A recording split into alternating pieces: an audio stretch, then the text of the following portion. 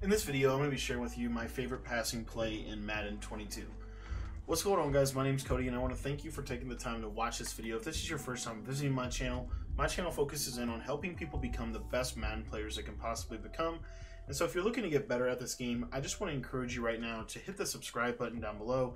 It's completely free to subscribe to the channel, and it just allows you to stay up to date with the latest tips and strategies that we release every single day right here on the YouTube channel. Now, guys, I'm in the Seattle Seahawks offensive playbook out of the shotgun bunch formation, and I am super excited to bring to you this mesh post play. This is something that I've been working on a lot because I think that there's a way that you can actually run this play without really needing to do any adjustments, and we're going to show you how to do that in this video. And this is honestly, this is probably the best quick snap play in all of Madden 22 this year, because literally there's literally no adjustments that you need.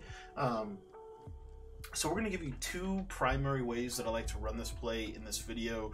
But if you want to learn even more ways to run this play and you want to learn my entire shotgun bunch offensive guide, I'm going to encourage you to grab that offensive guide that I released.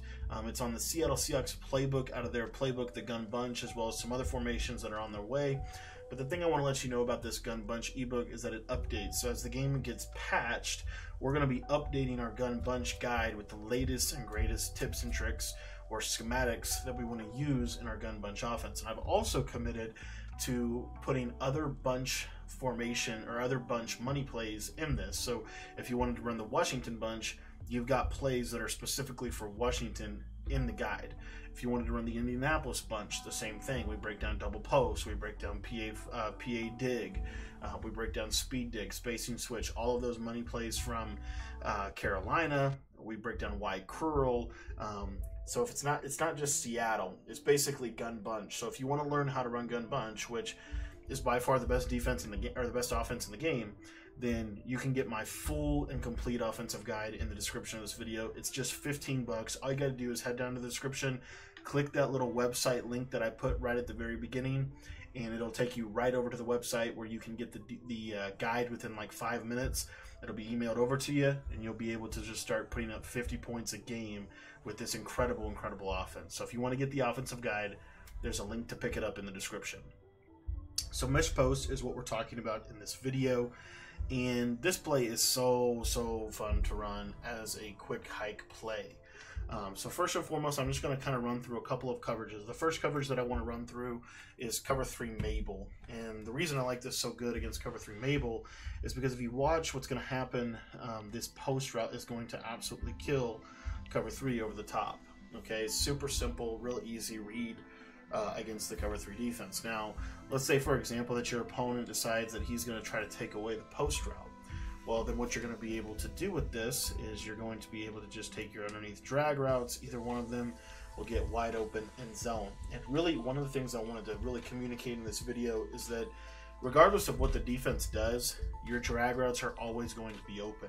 Even if they have hard flats, even if they have, you know, a couple yellow zones, I would tell you this year, especially this year, these routes are so good. The drag routes in particular, so real quick, I'm just going to put some hard flats on the field, and I just want you to watch how these drags will still continue to just work hard flats. As you see right there, there's no hard flat, but he didn't stop the drag route. That's a common thing. The other thing that I like about this is that these drag routes are going to do a really good job of pulling a lot of different coverages out of the way so that you can throw your seam wheel to your running back in behind it. So if you take a look at this wheel route, all you're going to do, and honestly right here he got a little bit hung up, but with your wheel route, what you're going to notice is that in this year's game specifically, this wheel route is really effective, as I got a crazy A gap. Thank you, practice mode, for making the sheds absolutely ridiculous. But anyways, let me go over this again. So just take a look at this triangle receiver. Just passing him to the inside, and I'm getting kind of glitched over here on this right side thanks to the stupid drag. You're going to have a lot more success with Christian McCaffrey and Mutt. But basically, let me just get the pass rush out of the way here so we can show you the route. But essentially, these drags do a really good job of holding the zones down. So you can just pass lead this to the inside right there, and as you can see, I can click on and make a play. Okay. Now, again, most people aren't actually going to run Mabel coverage to the bunch side, or I'm sorry, to the solo receiver side. What you're going to get a lot more frequently is you're going to get something that looks like this. So you're going to have like a hook curl and a hard flat or something along those lines. And the reason that I like this play against that coverage is if you take a look at this hook curl, you're going to see that he's going to basically vacate that area, and as you can see, that back becomes a really good read for you.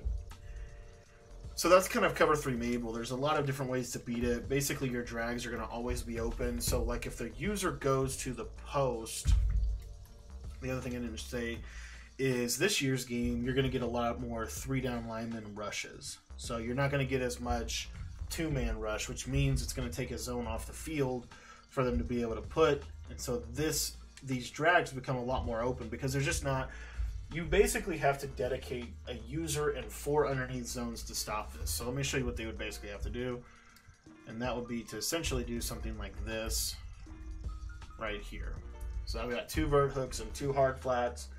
And I just want you to watch how these drags are still going to do a good job. But the other thing that's going to do a good job is your running back route. As you see right there, when they start bringing so many people down to defend this play, you're going to have easy reads up, basically upfield. So not only are you going to be able to do that, but I'm telling you right now, these drags can be thrown at any point. So you're going to see here, I can also playmaker these drags upfield. If Brady can throw the ball, that'd be awesome. But I can easily just simply playmaker those drags up and down field as well. And then I want to show you this against man. And this is really, really good against man. The first thing that I like about this, when it comes to man-to-man coverage, is that I can lowball this running back route, as you see right there, and basically have an instant man beater, regardless of the coverage. Basically, I just have not really had any problem this year throwing this route against man. Just simply lowball it when he cuts, and especially if you have backfield master on him, you're going to be very successful against man-to-man. The next read for man-to-man is one of your drags. Almost always one of the two, one if not both of your drag routes will beat man-to-man this year, especially because most people don't play press. What they'll do is they'll press, but they'll shade over top. And the reason they have to do that is because if they don't do that, we'll just bomb them over the top with the play verticals. So as you can see, what they're going to have to do in man coverage is they're going to have to shade up, but your drags become significantly more open when they do that. And as you can see, you're able to beat man-to-man with both drag routes. Okay.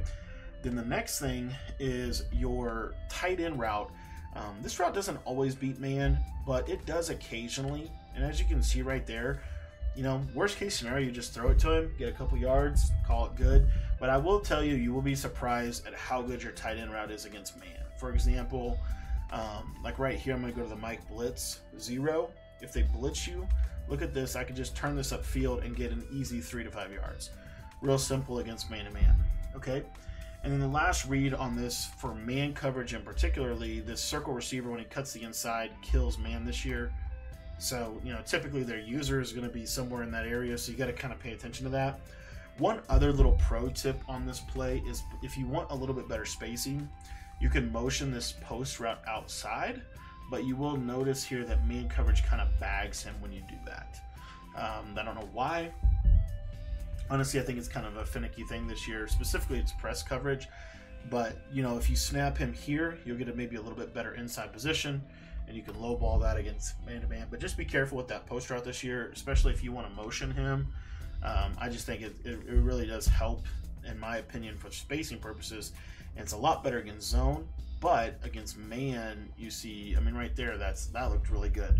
But that was shaded coverage over top. So, if they're shading coverage underneath on this play against man-to-man, really it's going to play much better, but it's not going to stop this play. Okay? So that's cover 3 Mabel and man coverage. And then lastly, I wanted to go over this play against match coverage. Match coverage, in my opinion, is something that is going to do okay at stopping this. But what you'll take a look here, you see that the running back is going to basically get one-on-one matchup there.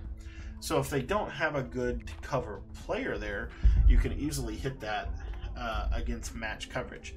Also, what you can do is you can lowball, or not lowball, but this is another really cool little trick I like to do out of this. So let's say, for example, they're not playing hard flats on the outside. What you can easily do is just instantly snap and pass lead this to the left, and as you can see, it's basically like a snap throw. I find that to be really, really good against a lot of different defenses, and match is probably the best one. So again, you just snap, look out there. If there's nobody out there, just throw it out there and get 3 to 5 yards. It's real simple, but it's really effective. It also does good because if they man him up, then you just wait another second and then low ball it. So you've got a 1 to 2 read. And then the last one that I wanted to show this against on this is this cover 3. So if they give you like a cover 3 blitz, you just snap throw it, and as you can see, it kills the blitz. That was a 5-man cover 0 or cover 3 blitz. Let me show you a 5-man cover 0 blitz now. So same thing. If they blitz you, if that linebacker, you just throw it out here, and basically you just want to essentially pass lead this to the outside, and it's going to be very difficult for them to just consistently stop this. But as you can see right here, it's just an easy 5 yards. Now, let's say they go to Mike Blitz 0, and let's say that, you know, they play that man-to-man. Let me just show you, you can lowball this, but it's a little bit tender, so just kind of be careful about that. Typically, if I get a blitz out of this, these 2 drags are really good because their user has to cover the, you know, he has to kind of lurk over there. The other read that I really like to use, if I know that they're blitzing, or maybe that I can suspect that they're blitzing, I love a tight end out route this year against the blitz. Because as you can see, it kills man and it will also kill zone. So you have that option as well. But I mainly just wanted to show you this little quick throw here to the back. I think this is one of the most underrated parts of this, as you saw right there. I mean, just it's really hard to stop it. And the other thing that you can do from this is, let's say I put a hard flat out there. Watch this, the hard flat will never intercept it. You can just throw it, and like that was a hard flat. I shaded down and put him in a hard flat, and it didn't work, right? That's the beauty of Madden 22. For whatever reason, a hard flat zone will get sucked inside almost every time. So just snap, throw it out there. You see you're getting 3 to 5 yards a pop. So what this is gonna start to do is it's gonna force their user to have to go over there. Well, if their user goes to the left, now you've got this really nice little low ball on the right side that you can hit to the circle receivers. So this mesh post play, I could talk about this play forever. I think this is really truly one of the best plays this year. As you see there, the post route beats match coverage, so it beats every single defense in the game. There's not a defense in the game this year that I've found that's very consistent at stopping this play. The other thing that I absolutely love is I cannot tell you how important it is this year to have these drags. Having 2 drags on one play make it so hard on the defense to play defense, because I'm telling you right now, one of these drags will almost always be there for you. No matter what play, you can easily check it down to a drag route. If they happen to be shading down, then you can easily just playmaker the drag up this year and easily hit it, for several yards. So this play is just a lot of fun. I think that a lot more people should run this play just stock. I don't think people really understand how good this route is to the back, and how easy it is this year to just snap throw the ball. Against man coverage, let me just show you that initial snap throw. So if I just snap throw it out there, you see that I'll get that SWAT animation, especially if that linebacker is in man coverage on him. So if I see that, that's why I say just wait and then low ball it right on the cut. And that's probably I don't know, that normally doesn't happen to me, especially with McCaffrey. Part of it's where you pass lead it. So when you pass lead this on a low ball, pass lead it to the inside, or not inside, and I think I'm throwing it a little bit too early. But basically, you're just waiting for that defender to turn around. In worst case scenario, what you can do, pass lead inside, click on, and I can just cut it off. So that's another little tactic that you can use to kind of protect yourself a little bit. But this play is so dang good. And again, if they're not playing, I mean, you can snap throw. You got a lot of quick throw options on this play. So just really a fun little play to run. You've got really great underneath passing.